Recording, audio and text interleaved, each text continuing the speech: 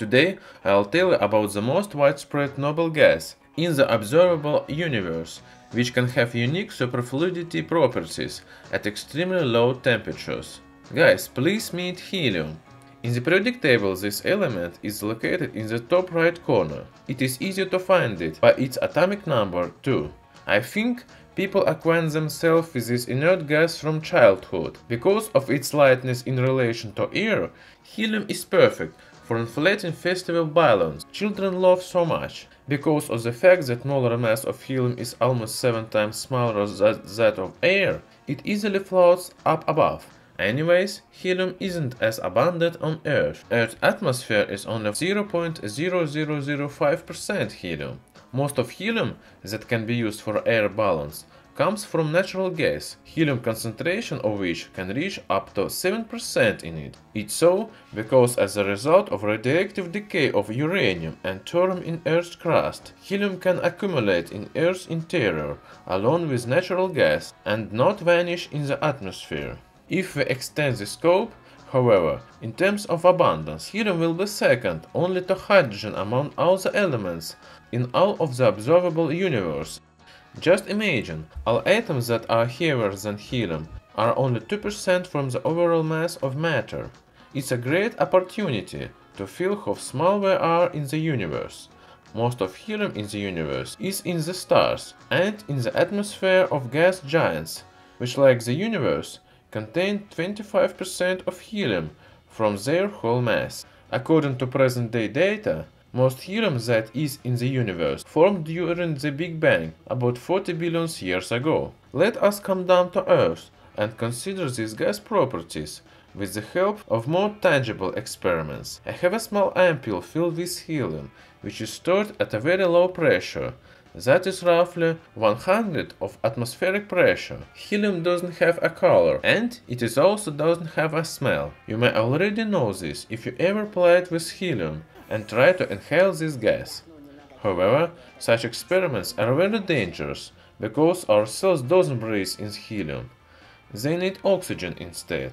It even made helium cylinder retailers add up to 20% of oxygen to helium, in order to make having fun at parties safer. If high-frequency discharge of high voltage is passed through an ampule with helium, it will start glowing pale orange. Its brightness depends on the voltage and the ampule's diameter.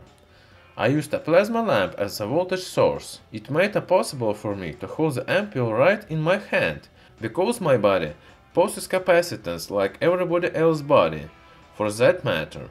In contrast to neon or xenon, helium can glow from a distance, from the generator wire. Unfortunately, from the chemical point of view, helium doesn't have very interesting properties. It almost doesn't react with any chemical. Also, in the form of plasma similar to the one you can see in the ampule, helium can form extremely unstable compounds with hydrogen, deuterium or some metals. At high pressure of 100,000 atmospheres, there even form special substances, clartate compounds of helium with nitrogen, which can be grown as crystals in a diamond anvil cell. There is no need to despair through, because helium possesses the most interesting and unique physical properties among all elements. The thing is, when the temperature of helium is reduced to 4.2 kelvins, helium becomes the lightest fluid, density of which is almost 10 times smaller than that of water. It is so cold that some metals even become superconductors, for instance, like mercury or niobium. To maintain such a low temperature, liquid helium is stored in cryogenic storage reservoir, which is also externally cooled off with nitrogen. The same technology of cooling helium is used in modern devices for creating nuclear magnetic resonance. Superconductors made from niobium are cooled off with liquid helium, which in turn is cooled off with cheaper nitrogen, because of its being too expensive.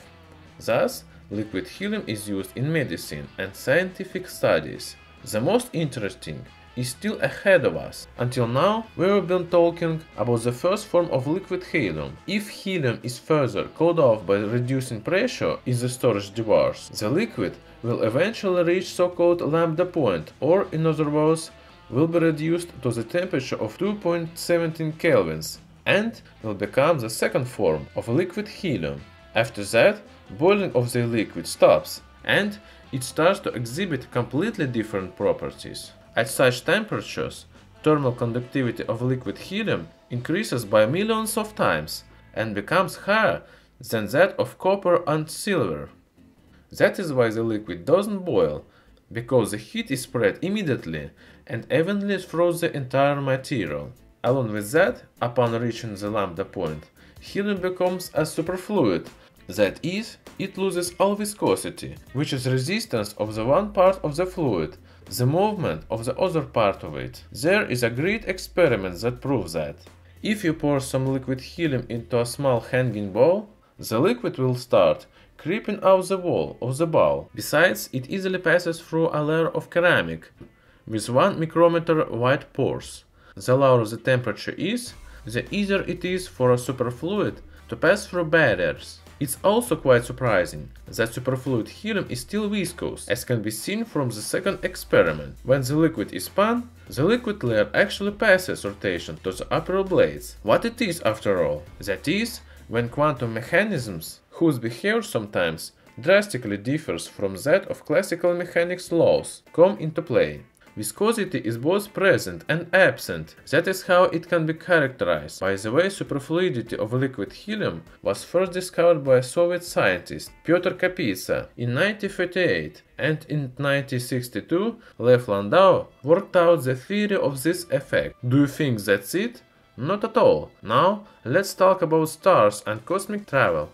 Until now, we were been talking about isotope helium-4, which has 2 protons and 2 neutrons. However, there is yet another rare isotope, helium-3, which has 2 protons and 1 neutron. The thing is, this isotope is perfect for conducting fusion reactions with deuterium. In theory, this process can help humanity substitute fossil fuel. But the problem is that this isotope is very rare on Earth, because it immediately vanishes in the atmosphere, whereas this isotope remains in Moon, which does not have an atmosphere. Hypothetically speaking, people could extract helium-3 from lunar dust and use it as a source of energy here on Earth. As for now through, it seems to be a fantasy. To sum up, we can say that such a simple seeming element as helium has surprising properties and is irrepressible in medicine for scanning human body. If you would like to support the continuous production of science videos like this one, please support channel on Patreon, link in the video description. Please like this video and subscribe to my channel to see many more new and interesting